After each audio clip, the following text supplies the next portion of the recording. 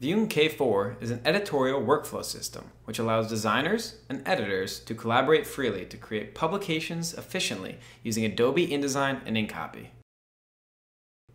Adobe Digital Publishing Suite, or DPS, is a solution to allow you to publish content to tablets, the web, and mobile devices. In this video, we'll show you how DPCI can help your company use these technologies to manage print and tablet publications using K4 integrated with DPS.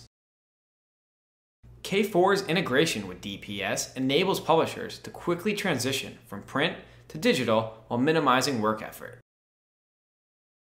In this example, we are using K4 to manage our workflow for our print and tablet publications. We can see here I have my current print layout open.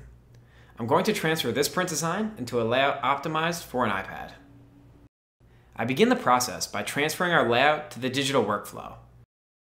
Next, I'm going to enter the metadata for my DPS article. This will automatically synchronize with the Adobe Folio Producer. During this process, the original print layout remains intact and is kept safe for archiving. However, the InCopy article remains linked to both layouts. This means that if the article content is updated, it will be reflected on both designs. Using the Page and Liquid layout tools, we can quickly alter our page size to fit the iPad rendition. With our tablet layout open, we need to add some interactive content. To do this, we'll create a slideshow using the Adobe DPS tools within InDesign. First, we have to find our images in our digital asset management system. DPCI has services to integrate Intermedia or other digital asset management systems with your K4 server. This helps optimize your DPS production process. Let's find some photos and a video for our article.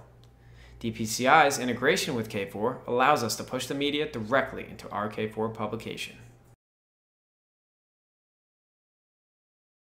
Our images have now been added to K4. We're going to place them into the layout and create our slideshow.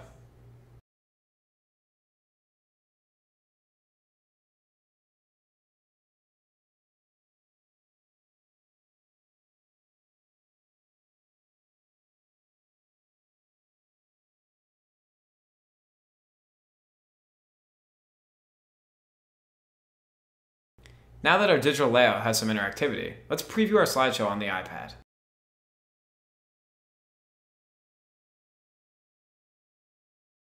Once we have previewed and approved our tablet layout, it is time to push the content to Adobe's DPS servers to be published. K4's integration with DPS allows us to push the content directly to the Folio Producer server. Let's go into the Adobe DPS dashboard and check to confirm our content has successfully made it into the Folio Producer queue.